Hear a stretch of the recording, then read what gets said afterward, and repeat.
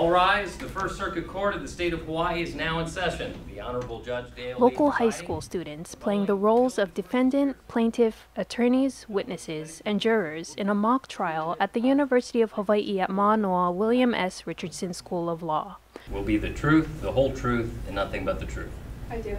It is how 13 students from Farrington, Waipahu, and Roosevelt High Schools, Kamehameha Schools, and St. Andrews Priory spent the last day of the 5-day Richardson Law and Justice Summer Institute. The free enrichment program, launched in 2015, does more than just introduce students to the concepts of law and justice.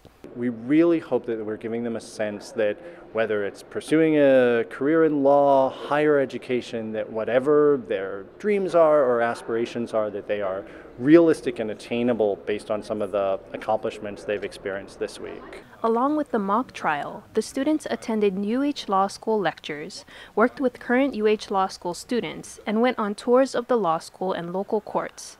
One of the highlights was meeting State Supreme Court Chief Justice Mark Rechtenwald and the other state justices and their clerks.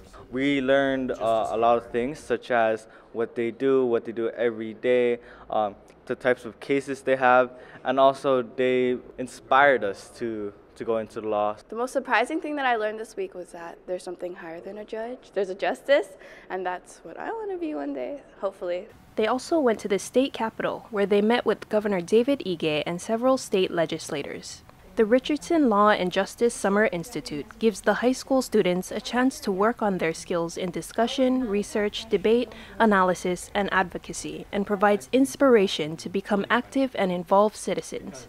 So it really gives them both a hands-on perspective about how the justice system works, and also lets them think about sort of big picture questions about what is justice and what can they do as members of our community to help further the cause of justice. So it's just an incredible program.